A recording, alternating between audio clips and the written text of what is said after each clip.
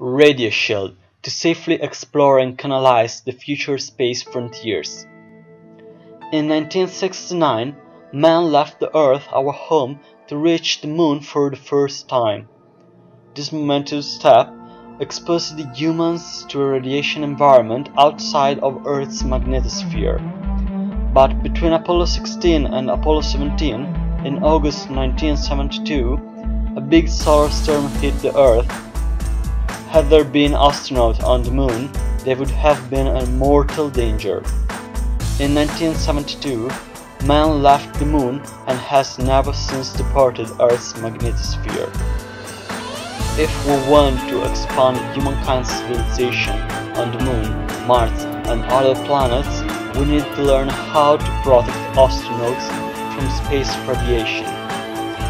Lead is the most commonly used material for radiation shields, yet it's too heavy for use in space application. Our idea consists of employing cyanobacteria as radiation shield. Cyanobacteria are primitive photosynthetic prokaryotes that are able to resist extremely harsh radiation. Let's focus on radiation absorption of different materials.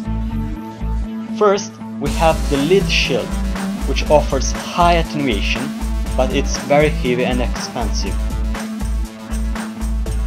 Then, we have the aluminum layer, typical of spacecraft cover, with low efficiency, low cost, and low weight. And finally, we have the BIOS or cyanobacteria colony with very high efficiency, low cost, low weight, and it also offers other benefits.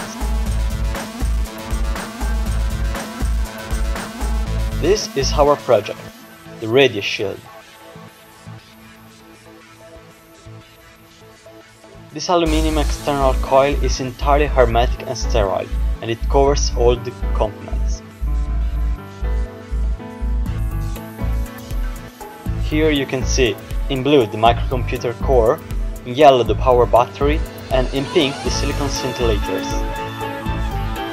Then we have in black the microprocessor, and in grey the support structure. In violet the reference aluminum shield, and in red the cyanobacterial radiation shield. This is the part we want to test.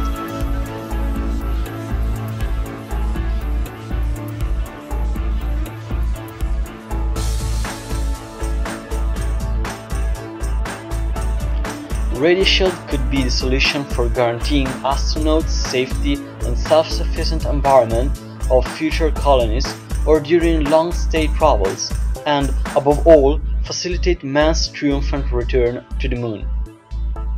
Thanks for watching. We hope you enjoyed it. From Team Space4Life, over and out.